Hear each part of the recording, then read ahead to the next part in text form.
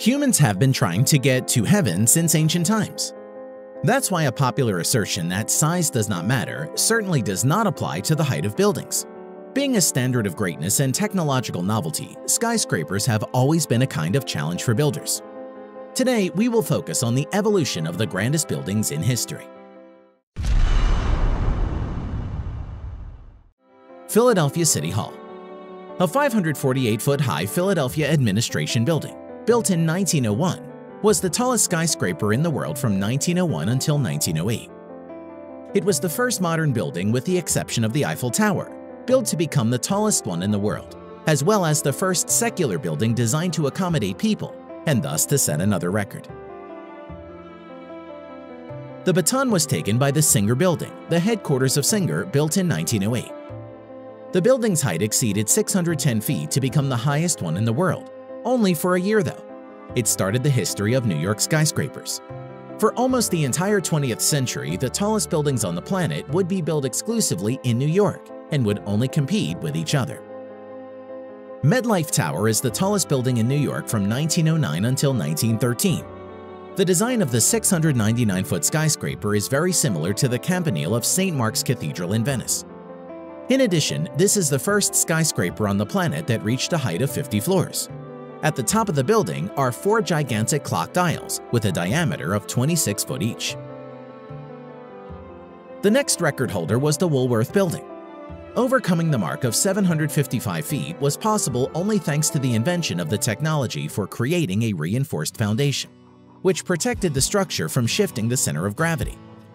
Foundation of a skyscraper, which became the tallest building on Earth for as many as 17 years, cost an astonishing $13.5 million at that time. Chrysler Building. Chrysler founder Walter Percy was obsessed with the idea of raising a building that would be taller than the Eiffel Tower. To do this, he had to overcome the bar of 1,047 feet. Since he was the head of the automobiles concern, the building was decorated in the automobile style. It was all finished with metal, including the interior part. Such an abundance of metal decor at that time was both nonsense and know-how. The Empire State Building very quickly kicked out the Chrysler Building from the throne and reigned on it for 41 years, becoming synonymous with the initial concept of a skyscraper. The building became an icon and a symbol of New York. It also starred in dozens of films, including the famous King Kong. So no wonder that its popularity soared to heaven, or to be exact, to 1,250 feet. The Willis Tower, built in 1973 in Chicago, became the first tallest building in the world for as many as 25 years, by breaking the record of 1,450 feet, and thus taking the Big Apple far behind in terms of record buildings construction. Today, the skyscraper is the world's tallest clean office complex. The Petronas Towers. Completed in 1998, became the pioneer in the start of the Asian race in height by establishing the 1,483-foot mark. As a result, skyscrapers of the West have lost all their prestige.